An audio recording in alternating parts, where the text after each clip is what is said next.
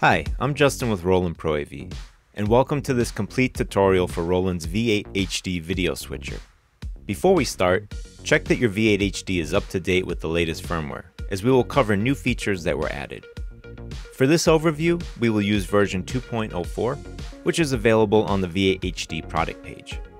The V-8HD has 8 HDMI inputs, 3 HDMI outputs, and it's loaded with features. We will walk you through everything that this switcher can do, so if you only need help with a particular feature or the firmware update, please use the chapters in the video description to jump to that section.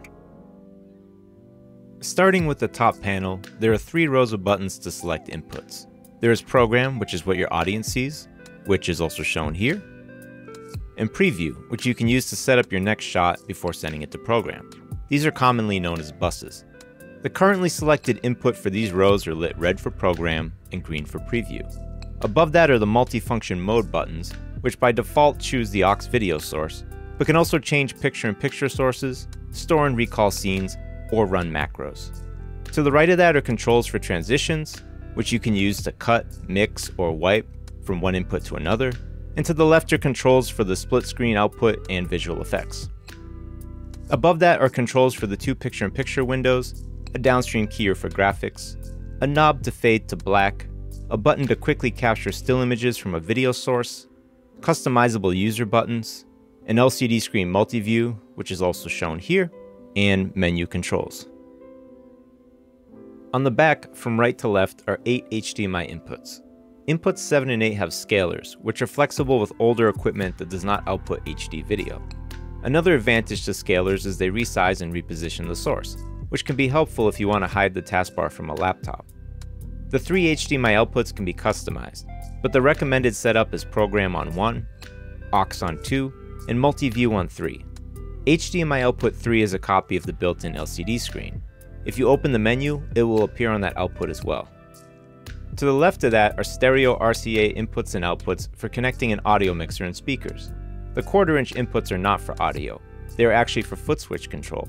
If you connect a compatible Boss foot switch, you can set it up to control the V-8HD.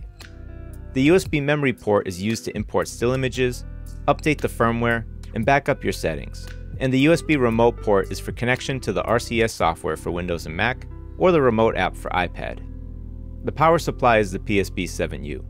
If you need a replacement, please contact your dealer or visit roland.com/backstage and submit a parts request. On the side panel, there's an 1/8-inch output for headphones with the volume knob and the power switch. To open the menu, press the menu button and use the value knob to highlight a submenu and push the knob to enter it. Once you get to a setting you want to adjust, push the knob and the white line will highlight only the setting, and you can rotate the value knob to adjust it. To confirm your selection, push the knob again. A trick to adjust settings faster is to hold down the knob while twisting it. Pressing the exit button will go up 1 menu level, and pressing the menu button will exit it completely. When you connect video sources to the V-8HD's inputs, they will quickly appear on the multi-view. Inputs 1 through 6 need to have the same resolution as the system format setting in the system menu. By default, this is 1080p resolution. That means your sources can be either 1080i or 1080p. If your source is 480p or 720p, you can use inputs 7 or 8, and the scaler will resize it to 1080p. If most or all of your sources are 720p, change the system format on the V-8HD to 720p.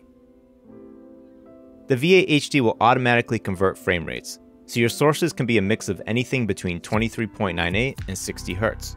The default output frame rate is 59.94 Hz, and you can adjust this in the system menu to anything between 23.98 and 60.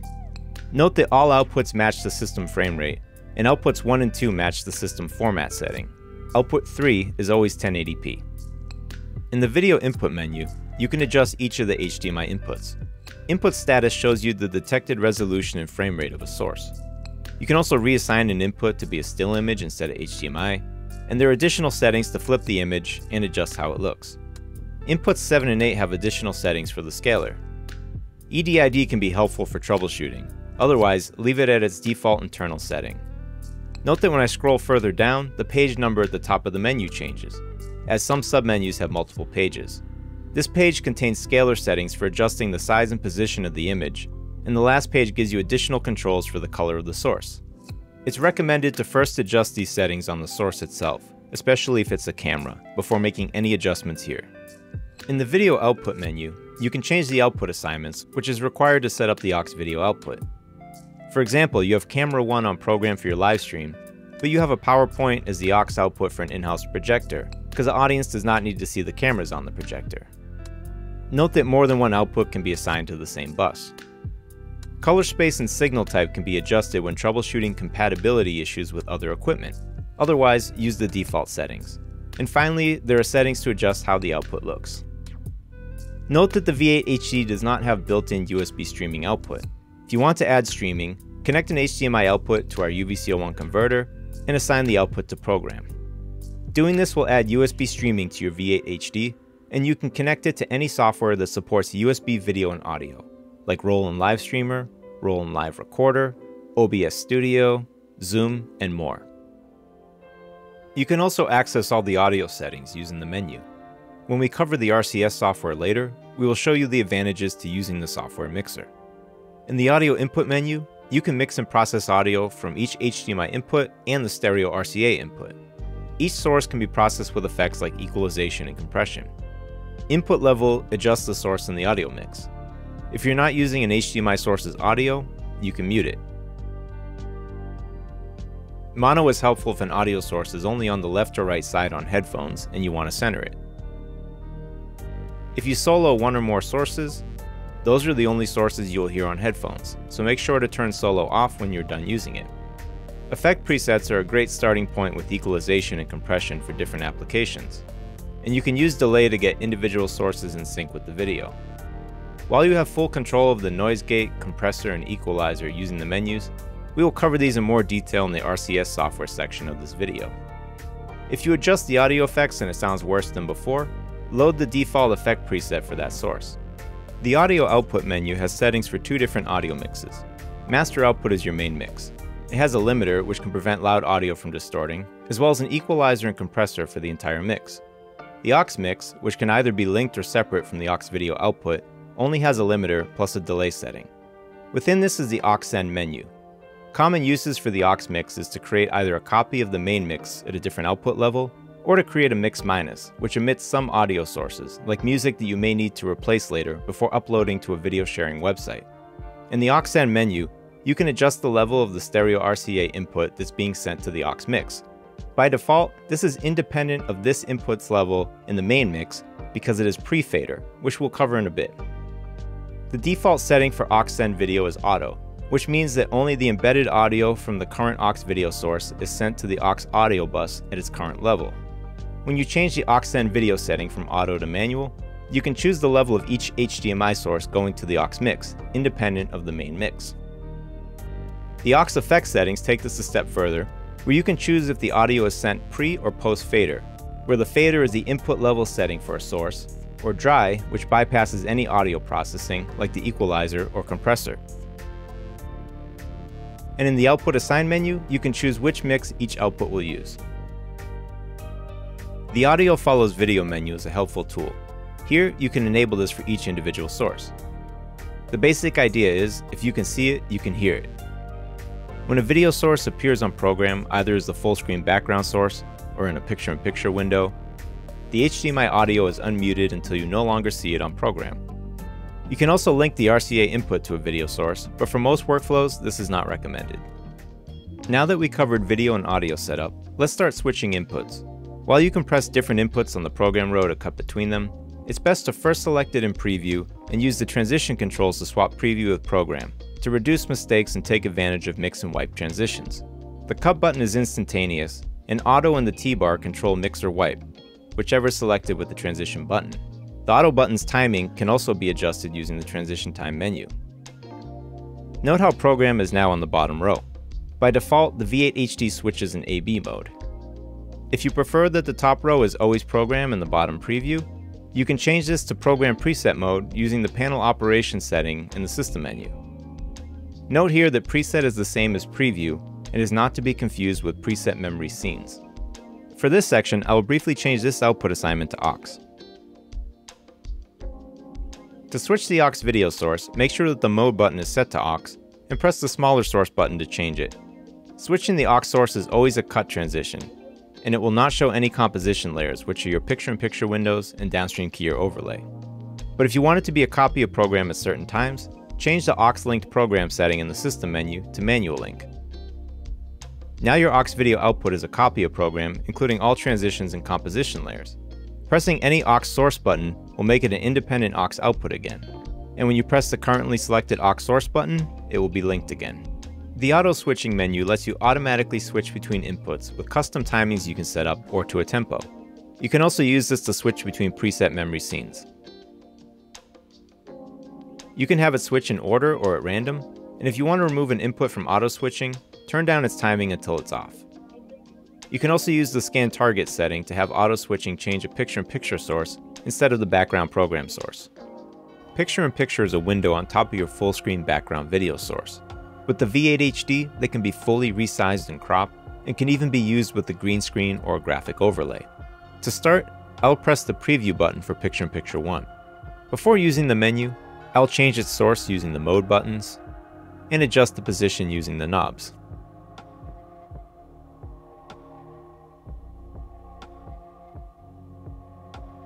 If I push and twist these knobs, I can resize the window and zoom in on the source. Additional settings in the picture-in-picture menu let me copy and swap settings with the other picture-in-picture window, as well as crop the window in case I want a vertical rectangle, or the green screen does not fit the entire camera shot. I can also customize the border around the window. If you want to use picture-in-picture for a green screen or graphic overlay, change the picture-in-picture type. We will cover keying in detail with the downstream keyer. When you're ready to take the picture-in-picture to program, press the On button. You can adjust the length of the mix transition in the transition time menu. There's a separate setting for picture-in-picture. You may have noticed that the background source and picture-in-picture window are switched independently. While you can press the auto and on buttons at the same time, if you want to link them together so that your transitions will swap everything in preview with everything in program, turn on Effects Transition Sync in the system menu. If you only want to use this feature at certain times, you can reassign one of the user buttons to turn it on and off.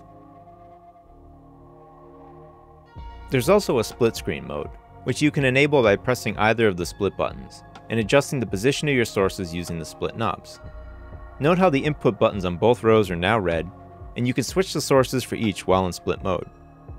You can customize the position of the dividing line and the size of the border in the split VFX menu. Note that the split mode will appear on both program and preview as a cut transition. You cannot use a mix or wipe transition with it. If you want to fade to a split, set up the picture-in-picture windows to each take up a half of the screen and switch to them using a preset memory scene or macro, both of which we will cover later. Next is the DSK, or downstream keyer, which is used primarily to display graphics like someone's name, a logo, or any image where you want the background to be transparent and overlay it on top of your program video. Note that the downstream keyer layer is always on top, followed by picture-in-picture 2, picture-in-picture 1, and your program source. The layer order is fixed and cannot be changed. In the downstream keyer menu, the default setting is self-key. This means that you can use a luma key, which removes white or black, or chroma key, which removes a color. The default source is a still image containing a corner logo that says Live. With the level and gain knobs turned all the way down, you can see that it has a black background, which disappears when I turn up the level. For most graphics, start with level until the target color disappears, and then fine-tune with gain if needed. I will change this to HDMI input 8, which is a slideshow of graphics I created.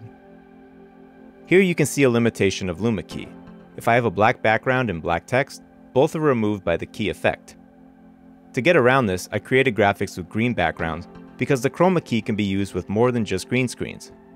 Change the downstream keyer type to chroma. Note how nothing is happening when I adjust the knobs. I need to change the color from blue to green on the next page.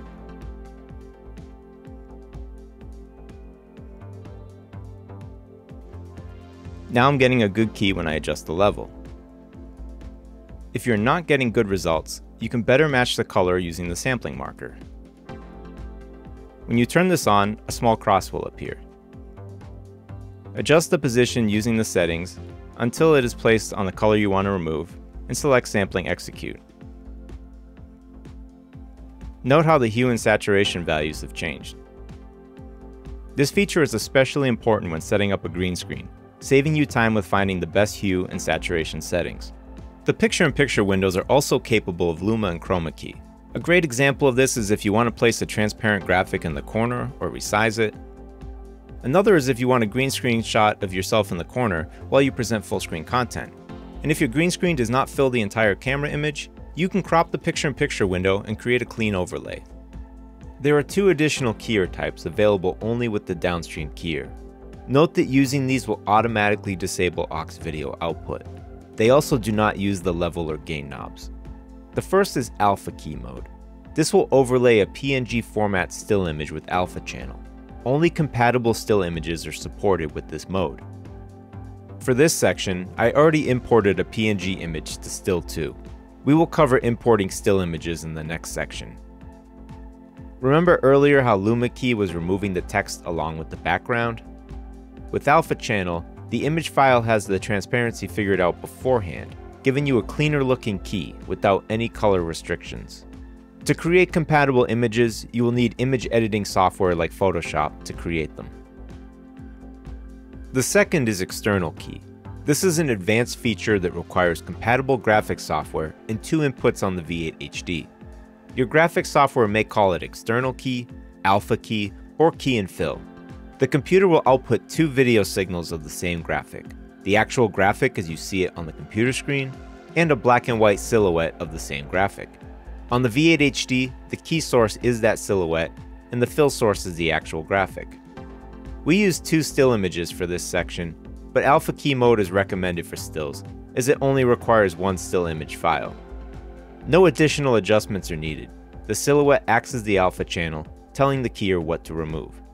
This is the best way to create a sequence of complex graphics with detailed edges or animations with no color restrictions.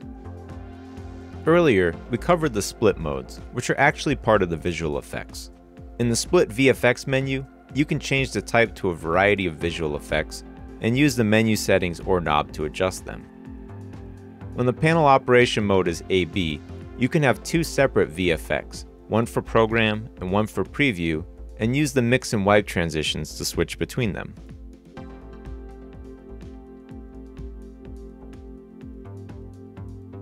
If using program preset mode, only one visual effect is active at a time, and you can switch between the two that you set up, but you can only cut to them, as it is not possible to do a mix or wipe transition. And the output fade knob by default transitions the video to solid black or white and fades out the audio as well. You can customize this in the system menu if you want to keep the audio or cut to a still image. The V8HD supports up to 8 still images stored internally. You can import still images from a USB flash drive using the still image menu, or you can capture a still image from a live video input using the capture image button and following the steps on the LCD screen. Note that this process will take some time, but your program output will not be interrupted. The capture image button is also a good way to quickly see your current still images. You can press the capture image or exit buttons to exit that menu. Note that still images saved to internal storage increase the loading time when you power on the V8HD again. If you do not need your still images after using the V8HD, you can disable Store to Internal Storage in the Still Image menu. In addition to importing an image, you can save an image captured to a USB flash drive, as well as delete imported still images. Note that empty still image slots will not have an asterisk. When you load a still image, you'll see a list of files on the flash drive. To import correctly, first format the USB flash drive in the V8HD's USB memory menu. A drive with 16 GB or less is recommended. The image file needs to have a name of up to 28 letters and numbers without any spaces, and the format added to the end: .bmp for bitmap, .jpg for JPEG, and .png for PNG files. The image's pixel dimensions also need to match the system format setting on the V8HD. This means that if the V8HD is set to 1080p or 1080i, the image needs to be 1920 by 1080 pixels, and if 720p, 1280 by 720. Note that software like Photoshop refers to these numbers as an image's dimensions, whereas video products typically consider them an image's resolution. In Photoshop, resolution is typically the number of pixels per inch if you were to print an image on paper. As you've seen throughout this tutorial, a still image can be assigned to a video input, a picture-in-picture source, a downstream keyer source, or even an output fade source. And note that all HDMI input sources and still images are active, so they do not need to be visible on the multi-view in order to use them with picture-in-picture or the downstream keyer. The bottom half of the multi-view only shows the sources mapped to the input select buttons. Preset memories, which I will refer to as scenes, store and recall visual layouts and menu settings. Most of your settings are stored in a scene, so it's like a snapshot of your V8HD. One way to use this creatively is to create different picture-in-picture layouts and switch between them with a single button press. Note that the following menus are not affected by scene recalls: preset memory, macro, sequencer, still image, freeze, auto switching, CTL-EXP, USB memory, and system. You can also add dissolve transitions to scene recalls using the fade time setting in the preset memory menu. When it's set to 0.0 seconds, it'll cut instead of dissolving. If you set a fade time higher than that and then recall a scene, it will dissolve out the picture-in-picture and downstream keyer layers, dissolve to the new scene's input, and dissolve the layers back in. You can also enable or disable which layers are affected by this function. To prevent certain groups of settings from changing with scene recalls, you can use the load parameter settings, located further down the menu. For example, it may help to turn off the audio settings if you don't want those to be affected by scene recalls. Note that when you store a scene, it still stores the settings turned off in load parameter, they just won't be recalled. To recall a scene, press the mode button until memory is lit. The 8 multi-purpose buttons next to it will turn blue. If no scene is saved to any of those buttons, it will be unlit. To create or overwrite a scene, set up your program layout and configure your settings. Press and hold one of the 8 multi-purpose buttons until they flash, confirming the scene was written. To recall a scene, press any of the blue multi-purpose buttons. You can also save, load, and delete presets within the preset memory menu. Note that if you press an unlit scene button, it will load the default settings for the V8HD. The number of memory setting will turn your A and B row buttons into scenes 9 through 24. Note that this disables program and preset input selection, but is useful if you only want to use scenes for your workflow. Macros are a list of commands that include switching between inputs, turning the downstream keyer on and off, audio adjustments, and much more. If you find yourself pressing several buttons to do a common task in your workflow, creating a macro will save you time and reduce mistakes. The V8HD can store up to 100 macros, and each macro can also recall scenes and other macros, which open up the possibilities with this powerful feature. It's recommended to edit your macros using the RCS software, but you can also use the menu. Each macro contains up to 10 steps, which you can access using the List Edit menu. Each step can take place either after or at the same time as the previous step. You can also move, copy, or delete steps. To test a macro while editing it, select Preview, and you can watch it to help determine if adjustments are needed. After the preview is complete, your settings will revert to their state before running the macro. To run macros from the hardware panel of the V8HD, press and hold the mode button until the 8 multi-purpose buttons next to it turn orange. If there isn't a macro in any of these slots, the button will be unlit. Tap the multi-purpose button for the macro you want to run. Remember to wait for the macro to finish before pressing another multi-purpose button, or you'll interrupt the macro in progress. Although there are only 8 buttons to run macros without using the RCS software, you can change the number of macros from 8 to 24, just like you can with scenes. This will disable the A and B row buttons and give you 24 buttons with which to recall and run macros. In addition to that, because you can use up to 100 macros, there's an Assign menu where you can choose which macros are assigned to the 8 or 24 buttons. So when you create and edit them, they do not need to be laid out in order. The V8HD also has a sequencer mode, which lets you recall scenes, run macros, and even switch inputs from a list you set up beforehand. You can run the sequencer steps manually in order, you can jump to a specific step, or you can automate the sequence to follow timings that you set. To enter the sequencer mode, press the menu button and then go to sequencer. Before you turn the sequencer on, go to the List Edit menu, where you can add steps to the list and move or copy steps within the existing list. Once you turn the sequencer on and exit the menu, you'll notice how that there's a menu overlay on the multi-view for sequencer mode. It's currently at the start of the sequence, and we can press the Auto button to manually advance through the sequence, starting with Demo Macro 1, followed by Demo Macro 2. Notice that when I get to step 2, the Cut button lights up. This allows me to go to the previous step. I can also jump to a step in the sequencer by highlighting it with the value knob and pushing enter.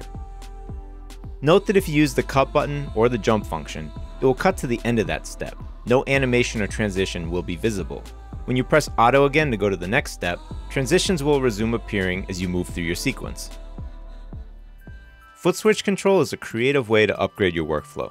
Using foot switches and expression pedals from Roland's Boss line, you can control just about anything without using your hands. For this overview, we will focus on the foot switches and show you how to set up the Boss FS6. Using a 1/4" balanced TRS cable, connect the compatible foot switch to the back of the V8HD and open the CTL EXP menu. Set the type to CTL for foot switches and EXP for expression pedals. The FS6 and FS7 have 2 buttons, so they can use both CTL-A and B. Note that the FS5U will not control CTL-A. Because it only has 1 button, it uses CTL-B. Next, you need to choose a category of commands. You can do things like recall a scene or macro, output a still image, or remotely press a button, like auto or picture-in-picture. Let's choose the take category and choose cut as the value. Now when I press the foot switch, it's just like pressing the cut button. The user buttons are another way to do more with the V8HD. Here, I enabled auto switching without using the menu. On page 2 of the system menu, you'll see what they're currently set to.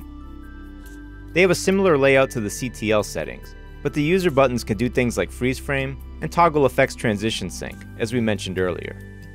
A user button can also control a compatible Atomos brand recorder over HDMI. More information is available in the reference manual, available on the support tab of the V8HD product page. Panel lock is another incredibly useful feature found in the system menu. You can disable specific buttons and knobs on the V8HD, which is perfect for preventing accidental button presses. For example, if you only use inputs 1 through 6, you can disable the buttons for 7 and 8, which reduces the risk of switching to an empty input. And if you end up needing those buttons later and forgot that you locked them, the menu button will flash when you try to use it, indicating that panel lock is enabled. There are additional settings in the system menu to customize the multi-view, recalibrate the T-bar, and reset all your settings to their default. More information is available in the reference manual. The RCS software gives you access to all of the controls and menu settings on a Windows or Mac computer using a USB 2.0 Type-B cable. Remember that the USB ports on the V8HD do not output video or audio. The USB remote port is only for connection to the control software. There is also an iPad version of this software called the Remote app. If you have an iPad with Lightning, you'll need what's called a camera adapter to convert the iPad connector to USB Type-A. If you have an iPad with USB-C, you can use the USB 2.0 Type-B to Type-C cable. Once you connect to the software, the main screen has many of the controls found on the V8HD itself, but you also find some of the advanced features have a dedicated button, like Effects Transition Sync. And if you want to resize the software window, use the Zoom menu. Let's click the Setup button for Picture-in-Picture 1. Note how you have access to all of the picture-in-picture settings, and the position knobs are instead a window that you can drag and resize. You may also find that it's easier to use the sampling marker for chroma keys by dragging the position cursor. So here, I'll set it to chroma, change the color to green, and turn on the sampling marker. You can see how the controls are the same as you would find in the LCD menu, with the added flexibility of using a keyboard and mouse to set it up. Along the right, click on Audio to open the audio mixer. Here, you can mix all of the audio inputs and outputs that we covered earlier.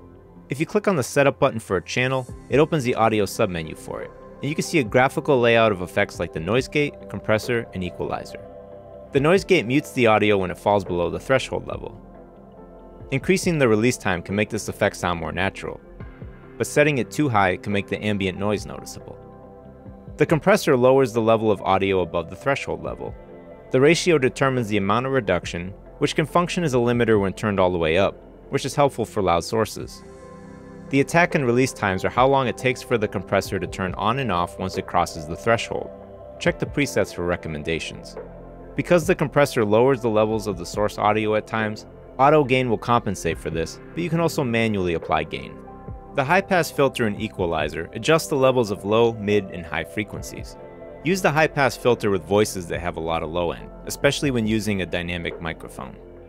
You can drag the 3 dots to adjust the equalizer bands, or use the settings above them. For the midband, you can also adjust its Q to make it wider or narrower. While the presets will work well for most applications, it's important to use your ears when adjusting these settings, as you will likely need to adjust the threshold settings based on the audio source. If you have a USB MIDI controller connected, you can also right-click on any solo, mute, or level fader and map it using MIDI Learn.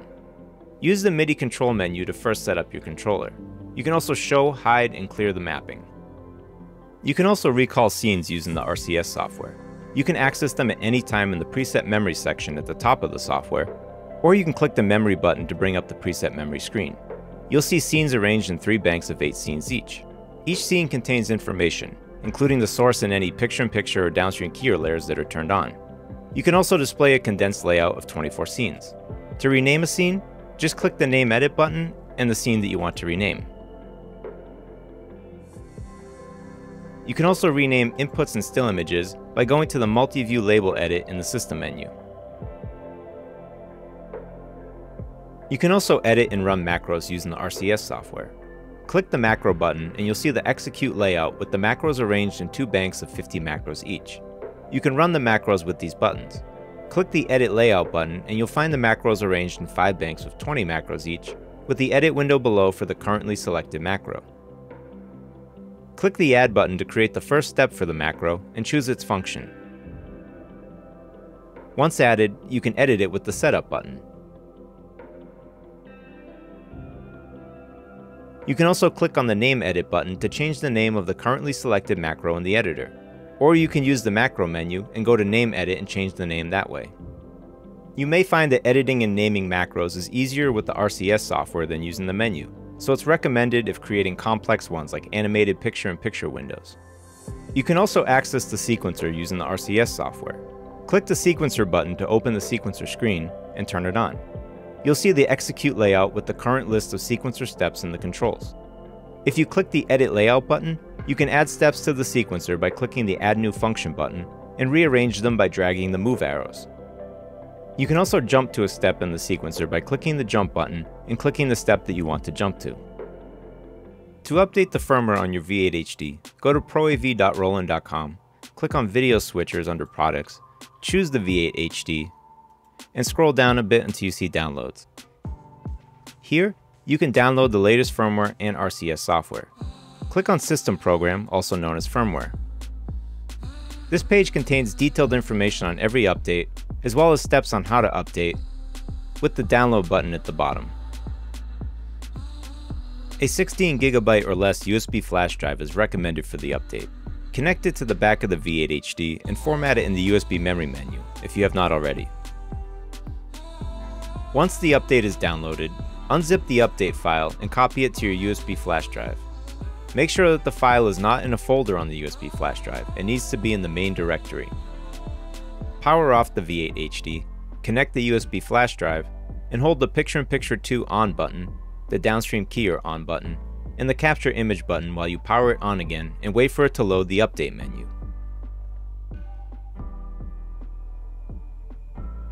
You will see color bars on the LCD screen, and it will ask you to press enter with the value knob.